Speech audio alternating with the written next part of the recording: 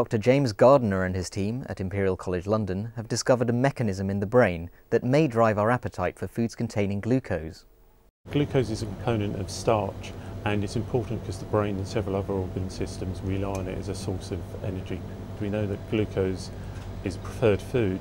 We wanted to know what it was that drove this appetite for glucose. These rats have been treated with a virus that alters the activity of an enzyme called glucokinase.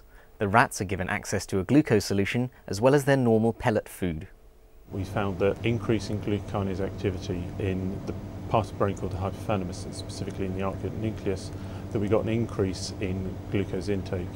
When we decreased glucokinase activity in the same area, we got a decrease in glucose intake. It suggests that glucokinase is regulating glucose appetite specifically, and that if you have insufficient glucose in your diet, you're taking more of a mixed food that will increase weight gain that way.